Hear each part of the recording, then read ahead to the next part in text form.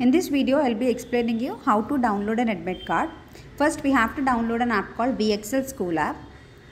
Then, with the help of the respective student credentials, we have to log in into the app.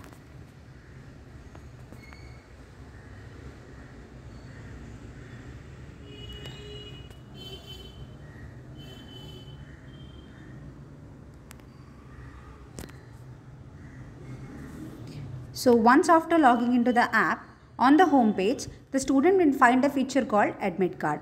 The student has to click on the particular feature. Here, the student can see the exam schedules which are created by the management.